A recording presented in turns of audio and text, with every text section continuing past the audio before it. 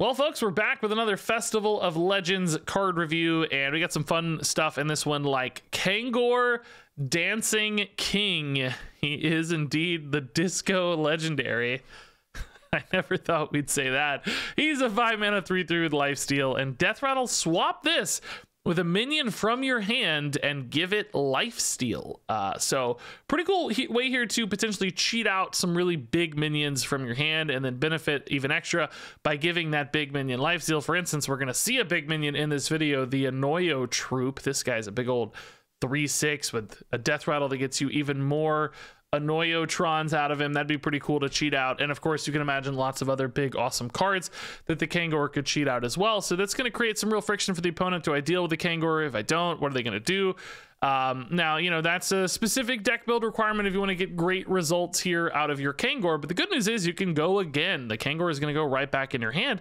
So you can play him again and just keep doing this turn after turn after turn. If you have enough big threats, your opponent doesn't seem to have a great way to deal with the Kangor. And since you're getting lifesteal all throughout that, it does feel like you're going to have some survivability to support that game plan. Sometimes it's hard to just plop down a 5-cost card and not do much else.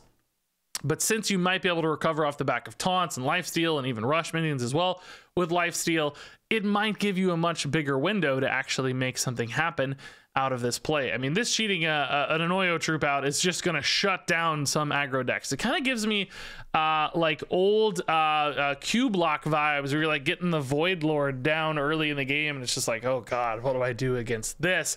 Frankly, even kind of scarier than Void Lord because of all the like divine shields and stuff to push through. So that's really, really intriguing to me. Also, I want to see, can we get 2 Kangors going? Can we get a Kangor in hand and a Kangor on board? And then the Kangors just swap with each other? I don't see any reason based on the wording that wouldn't be possible. It doesn't say like another minion from your hand or anything. That's doesn't say a non-Kangor minion from your hand, so might be able to create a nice little loop there outside of, you know, silence or sap effects or something where you're just getting Kangors into Kangors. That could be really fun, if not especially good. I think you're mostly going to want to cheat out these big awesome Anoyo Troops or whatever other gigantic minions, maybe some with higher attack values as well. But ultimately, I really like the idea of this, and I think the lifesteal aspect on this gives it more viability than I would normally expect. I might often say this is too slow and too easily disrupted, but with lifesteal, that gives you a lot more potential. So I'm definitely intrigued. I think this is the kind of deck I would absolutely love to play, which might be biasing my perception a little bit, but I'm a little high on Kangor Dancing King. So next up here, let's talk about the Anoyo Troop. And yeah, this just looks nuts. This is, like I said, a super Void Lord, and I think it's so high friction and so freaking annoying that it's gonna get played. This is the kind of card that is just so dramatic in its ability to completely shut down board-based strategies that you start looking for excuses and reasons to play it. Maybe that's like a Menagerie build and this is your crazy mech card. Maybe that's a big deck with a Kangor. I don't know exactly which direction that goes, but this card just does so much at completely shutting down and locking down a board that's a great excuse to get played. I mean, taunt Divine Shield on the front half, that's an annoying body. And then if you do manage to kill it, you got 3 more Anoyotrons to get through. That is an absolute nightmare. So Anoyo Troop looks terrifying, but also I think looks pretty powerful. And then look at this. What do you know? The lead dancer, more support for this archetype. A 6-mana 4/2 with a Death Rattle. Summon a minion from your deck with less attack than this minion. Oh boy, the Anoyo Troop has less attack than the lead dancers. So now we've got a way to summon stuff from hand with the Kangor Dancing King and stuff from deck as well. Here with the lead dancer, you could hit a Kangor into a lead dancer, into an Anoyo Troop, and your big paladin deck is just absolutely off to the races. So I'm into this. I actually think this looks really cool. I think this is, you know, actually in our last review we talked about like Inza into that 7-mana spell that summoned the board of, you know, 6/5 4-cost minions or whatever. And you know, I said that had some consistency issues, like that seemed unreliable to me because you didn't really know what you were getting. This is kind of the inverse of that, because this is, you know, if you're getting an Anoyo Troop, that is an incredibly reliable board swing that you're cheating into play via these other cards. And this, you know, is going to help you stabilize, right? This is what you need to make sure that this investment you've made is successfully paid off with some stabilization. And that's why I think I have a little bit more faith in this than I do perhaps in the Shaman version, even though that kind of has a more immediate stat impact and this is a little bit more delayed. I think this has a reliability that gives it a real potential. So I didn't really talk about the lead dancer enough here. I guess I should circle back and talk about this. So this is a neat design, right? Because it's going to summon a minion from your deck with less attack. So you can actually kind of control what this card's going to pull as well, which could be a good thing if you want to make sure it's getting something like an Anoyo Troop guaranteed. Could also be a bad thing sometimes too, because if you want to run some big things and potentially cheat out like an 8/8 or whatever, the lead dancer can't actually do that. So I do wonder if this limits the reliability and consistency a little bit of this package, and you might just be better off going for like Kangor and an Anoyo Troop instead of going for the lead dancer. So I think there's a risk this card doesn't quite look as compelling as the other parts of a big Paladin package, but overall, I'm still pretty excited about this archetype. So next up here, we have Jive Insect. It's a 5-mana legendary spell for Shaman. It's transform a minion into Ragnaros the Fire Lord with an overload of 2. I do wonder if that means Rag might be coming back in the core set. Sometimes token minions that reference old school stuff like that indicates that they're showing up in the core set. So this is also potentially a little synergy piece for Inza, of course. He's literally right there in the artwork as well. As an overload card, this could actually be a 4-mana play post Inza. You know, getting a Ragnaros for 6/7 mana is sort of efficient because Ragnaros is an 8-mana card. But that said, I don't know that Ragnaros really holds up to today's standards, especially as an 8-mana card. I don't know how exciting that's going to be. Now, that said, there is one interesting angle here that I wanted to talk about a little bit. We saw some of the like mana cheat on the overload cards through Inza and through that spell as well. I wonder, or that weapon, excuse me, the instrument as well. I wonder if there's some world where you can get like a bunch of Ragnaroses on board through like a criminal lineup or some other sort of mechanism to copy Ragnaroses and just use that as a lethal push. Just, you know, make 4 rags and deal 32 damage or whatever. That's something to keep in mind here. Criminal lineup, I finally found this card. Because this is overload that gets discounted. This is overload that gets discounted. Like, you know, you've got a way to break the weapon and discount some spells. This is an interesting thought. I don't think it's going to be good. It feels like that's too expensive. But maybe an angle for this card that we're not otherwise thinking about. So, I don't know. Keep an eye on the Ragnaros stuff. But ultimately, still, again, for the Shaman cards, feels a little slow, a little clunky. I'm not sure how this keeps up all that well. So next up here we have Heartthrob, a new Priest minion, 3-mana 2/5 undead. And remember, Priest does have a pretty good undead decks floating around right now. Some good synergies there.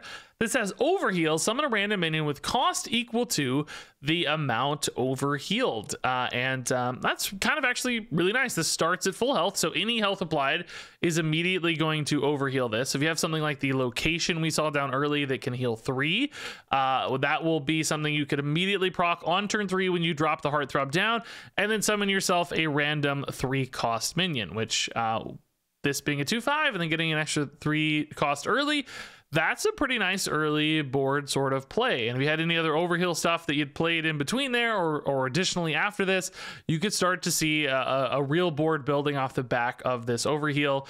Now, you know, this is not as exciting with something like your hero power necessarily. I don't think you're going to want to spend your turn 5 playing a Heartthrob and a hero power for a 2-drop. That's not great. But if we get a critical mass of these overheal cards, we already saw the big legendary that feels like it could be a great sort of finisher. And then you've got this stuff to help you get some early tempo. You can see that coming together rather nicely. And I do feel like if they're introducing an entirely new core set keyword with overheal like this, that's going to be a permanent fixture of the class, we assume, then they're going to want to invest in it and going to want to make that pretty good. So I do trust this package a little bit just on the basis of the faith in the new keyword. And I think this card makes a lot of sense with some of the stuff we've seen. Any cheap small heal here. And also this is just kind of hard to kill as a 5 health minion on 3. So this sticking around for multiple turns, your opponent, even if they can't kill it, is going to feel like they have to kind of trade into it. Maybe they make some inefficient trades just to prevent you from overhealing it. So there's a little bit of awkwardness there sometimes where this will create opportunity just because of the threat that it sort of it persists on board with that potential overheal payoff later as well.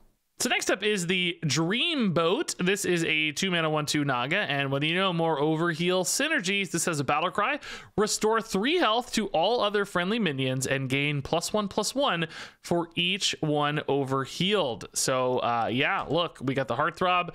This is going to heal it for 3, so this could summon a 3/3 when these are played together, and also, of course, gain some additional stats for itself as well. So if you can get 2 or 3 minions out with overheal and this thing hits, that's going to be a monster play, proccing all of these overheal synergies potentially, and then also developing its own nice stat line. Also some Naga cross synergies here as well, so that's a thing to keep an eye on for Priest. Of course, we know Naga Priest has a lot of potential, so I'm liking this early board swarm overheal package. I'm buying into this, I think. And then, hey, what do you know? Idol's Adoration is the instrument here for Priest, and it makes your hero power cost 0, which, there you go, the Heartthrob. Now you got the location, you got a 0 cost hero power. Suddenly you might be able to play this and instantly, on turn 3, follow up with multiple overheals, summoning you additional minions. And you can use this 2 turns in a row as well, of course. So pretty interesting little package coming together. I really like this, guys. I'm excited to play this. Again, I might be biased by my excitement to do something new and cool in Priest, but it's clear to me that it's getting a lot of support, and it seems to fit in pretty well across a couple other potential archetypes to kind of meld in with this one, whether that's Naga buff synergies, you got some undead synergies here to cross over as well. So between the two, is Priest going to be able to assemble some pretty nice tempo deck that's utilizing this package? I think so. All right, so next up here for Druid, we have the Timber Tambourine. This is a 4-mana 2/3 instrument with a death rattle. Summon 1 5/5 ancient and then play cards that cost 5 or more while equipped to improve. And man, that seems kind of scary, because that means you're summoning, you know, 2, 3, 4 ancients or something if you want. I guess 7 if you really want. And all for only that 4-mana commitment here on the Tambourine. And it's not a great weapon, but it's not a terrible weapon either. The 2/3 weapon's still useful. And in particular, if you think about this from a curve standpoint, right? Like, play this on a 4-mana turn. You play a 5-cost card the next turn. I guess you attack on the first turn. You attack on the second turn. You play 1 5-mana card then. So you've already got 2 ancients. And then the next turn, you play another 5-mana card. And then you attack for the death rattle. So you're going to get 3 ancients out of this, while still committing other cards on the same turn. So that turn 2 turns later, basically, you're going to dump 3 5/5 ancients and then whatever other like big thing that you played alongside it for this just really dramatic impact on board. Who knows what all you could do all at once. Now, of course, that demands you have the right size stuff at the right time, but Druid plays well with a lot of mana anyway. They have big cards like that anyway. I don't think that's going to be that crazy. And if you miss a turn or 2 here or there, you know, is that really the end of the world? Even 2 5/5 ancients isn't bad for only that 4 mana up front with a decent weapon attached to it as well. So this looks really powerful to me. This looks like a great thing for Druid, and we're going to see some cards here that support this really nicely as well. So keep your eye out for sure on the Timber Tambourine. Moving on to the Summer Flower Child. This is a 5-mana 4/5 battle cry. Draw 2 cards that cost 6 or more. So this is just perfect, by the way. Tambourine on 4, Flower Child on 5. She costs 5, so that's great. And then that's getting you some follow-up curve cards as well. And if you play this on curve for the finale or later at the end of your mana, of course those are going to cost 1 less as well. So you're going to get those down to 5. And of course, Druid has a lot of big spells, might be a good fit for that. We're going to see another one here as well in this video. So this card's pretty nuts as far as draw impact, just getting 2 great resources out of it. It is a little bit of a downturn. This is a little bit of a downturn if you were to play these in a row. So you might need some mana ramp to really make this feel worth it. And you might need some really powerful stabilizers as well off of this to pull things back. But, you know, if you're building a big board of ancients and stuff shortly thereafter, you might be able to swing just fast enough, particularly with some of Druid's extra lethality and board buff and so on to support it. Now, I will say it can be pretty limiting to have only big cards or a lot of big cards. It can get clunky. Sometimes it's much nicer to have a few small cards to navigate a turn, because you can do different things and point things in different directions. But if all your cards are big, you kind of sometimes just have like 1 or 2 choices. That might be a limiter for this sort of thing, where the game plan and the path is just too narrow and you don't have a lot of ways to diversify or try something different or divert from your typical game plan. So that's nerve-wracking, but I do think the power output here looks pretty high and pretty consistent, both of which I like a lot. So this is certainly intriguing. If this is going to work, it's probably on the back of the Timber Tambourine, just getting you a lot of really efficient stats. And then finally here we have the Drum Circle, a 7-mana nature spell for Druid. Choose one, summon 5 2/2 tree ants, or give your minions +2/+4 and taunt. Now, this is a big card that might theoretically support these other big card synergy cards, but I actually don't really like this one too much. I think the 2/2s at that stage of the game feel like a little too late. They're just not, you know, impactful enough, scary enough, too easily swept up by small boards or really efficient, cheap removal. You know, there's a lot of like 3-mana spells or something that could easily deal with that board that you spent 7 mana to make. So the tree ants aren't very exciting to me. The buff also just doesn't really feel worth it. The taunt aspects, kind of a nice upside to give you some defensive utility. And yes, I realize, like, you know, the turn you're dumping the tambourine minions, you know, you could follow that up with the Drum Circle and give your ancients +2/+4 and taunt. There is a natural synergy line there that's possible, but at the same time, you kind of wish you could play the Drum Circle first to get the extra ancient. But I don't know. I'm still worried about that as a play. Like, sometimes I think the tambourine minions themselves are going to be worth it on their own, and then just maybe do something better with the rest of your big 7 mana, right? Some other sort of more efficient kind of play, or more lethal sort of play, as opposed to this one, which feels defensive. And then the other half of this, perhaps the backup plan aspect with the 5 2/2s, that doesn't feel good to me at all. So I do worry about this not really feeling like the right kind of payoff or synergy piece for these other sorts of cards. Kangor Dancing King is a 4-star card. Onoyo Troop is a 4-star card. Lead Dancer is a 3-star card. Jive Insect is a 3-star card. Heartthrob is a 4-star card. Idol's Adoration is a 3-star card. Dreamboat is a 4-star card. Timber Tambourine is a 4-star card. Summer Flower Child is a 3-star card. Drum Circle is a 3-star card. And there you go, folks. That wraps it up for this particular review. Some tough cards to really estimate from a power level standpoint here, because these are all pretty specific packages and hard to predict exactly how all of this is going to shake out.